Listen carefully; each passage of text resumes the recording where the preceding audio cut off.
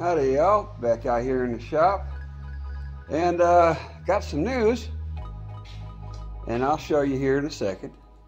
It's kind of a surprise because I didn't take anybody along with me on this part because I wasn't sure if I was actually gonna do it.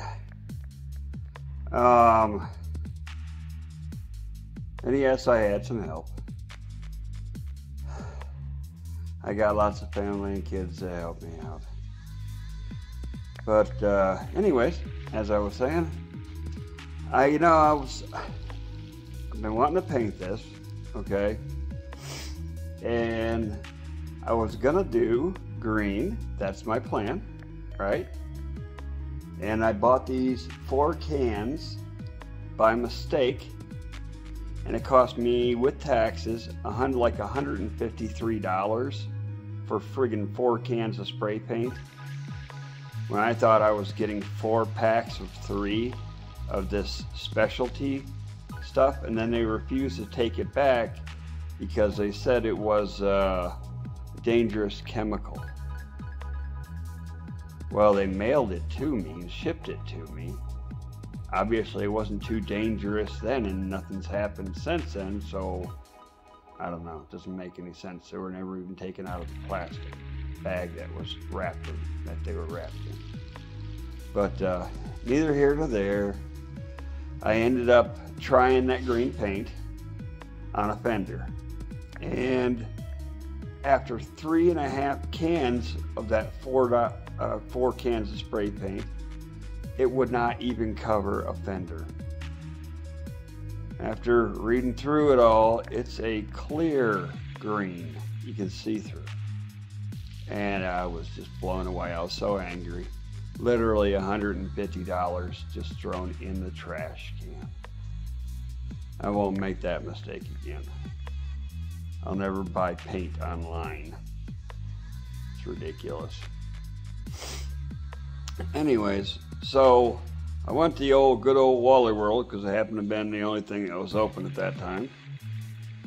And they had 3 choices. That was it. There was white, which I was like, I really don't want it to be white. White's really common around here because I live in a desert. Everybody's got like white or silver vehicles. They had white, they had black. I didn't want to go black because I already have the Frankenstein that's black. Then they had a weird color.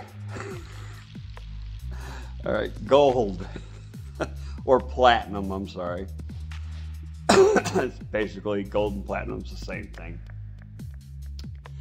But so I went ahead and I got the gold color, and there was enough. And come to find out, that paint covers super good. 3 cans did the entire first coat, covering everything on the car. And then I ended up using 10 total on it. Just keep going around, putting coat after coat onto it until I had only 2 cans left that I saved for the hood. And then I went ahead and added a side sticker and a window sticker for the front windshield, you know, just to see what it's gonna look like. And I'm thinking it doesn't look too bad. At first I was like, there's no way, I'd be so embarrassed to even get in this car. You know, I'm not a really flaring fancy type of person that would drive a gold or platinum car. It's just, you give me any old rust bucket and I'll drive it. So, but anyways, it turned out really good actually. And it looks, I ain't gonna say it's perfect by any means. There's a couple of runs here and there where my fingers started getting tired and I had to go in and take breaks in the house and come back out. But I did get it. I had it all taped off, and I just took all the tape off the trim and stuff and put the stickers on the sides. And I want to show you this, thinking, you know, it doesn't really look that bad. Let me flip the camera is. Now we back it out.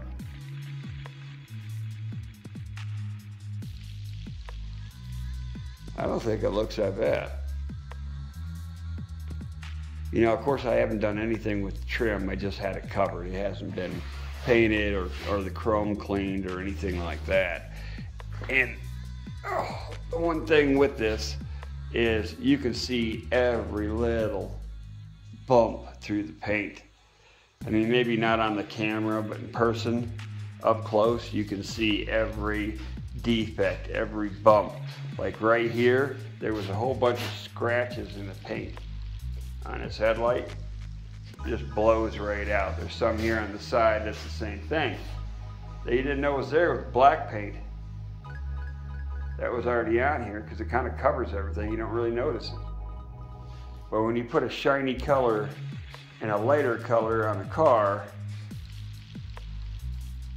things really stand out. It's a little dusty, but yeah, I gotta wait. It's only been 24 hours since I finished painting it, so I have to wait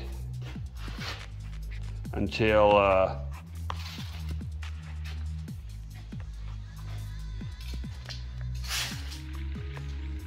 it cures a little better. Then I can wash it, dry it off with a cloth, and go ahead and get it clear coated, because I do have clear coat and I'd like the paint to stay there and not come off. And I went up and checked on my sheet metal, see how much it was going to cost me. Man, that stuff is expensive. For 18 gauge sheet metal, for a 10-foot by 4-foot section, it's 140 bucks. And it's the only place in town that has anything that size, and that's what I need. Because I got to make that whole firewall, I got to cover the trunk, and then I got to cover these holes in the front wall. And I borrowed a rivet gun from my family, and so I didn't have to go out and buy one. And I'm gonna cut those and rivet them in, just drill small holes with a good drill bit, if I can find a good drill bit in this place. And just rivet it in. It's way, way easier. And a rivet gun's light compared to trying to weld it all and sitting for hours. I can't do that. It's killing my back and my knee and my hip. You know, old people crap.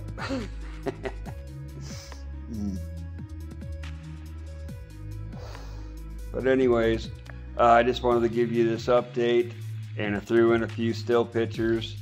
And so I hope you guys enjoy it. I'm enjoying this build. I think it's coming along really good.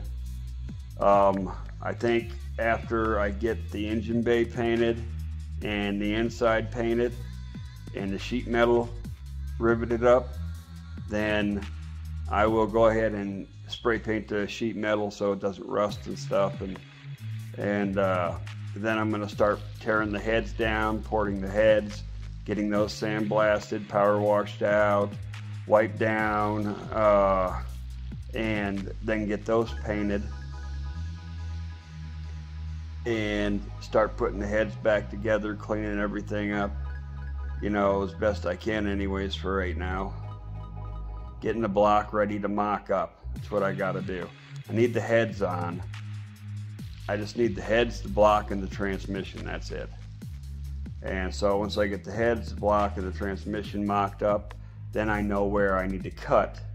Unfortunately, and I may even have to go buy more sheet metal if I don't have enough left, after making the firewall behind the roll cage there that separates the trunk for the fuel cell.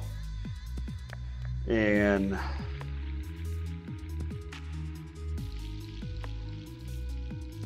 oh, the coyotes. I thought it was a police siren for a second. Way out here in the country. Man, they're all over the place. They are all over my property. They must be hunting a rabbit. They're all over here. Rabbits are. And I gotta keep my dogs in, because they are tricky. That one will come up to the fence and yip at them. Even when I'm in the backyard, they'll come right up next to my back fence, and it's like high, excuse me, not cactuses per se, but needle bushes. We call them goat heads around here. And they're all along like the fence lines.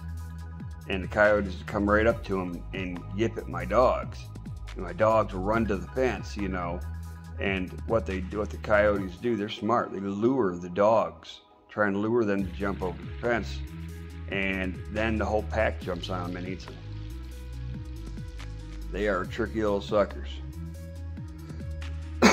Excuse me. But anyways, back to what we were saying. I'm gonna start be on the engine block and stuff pretty soon.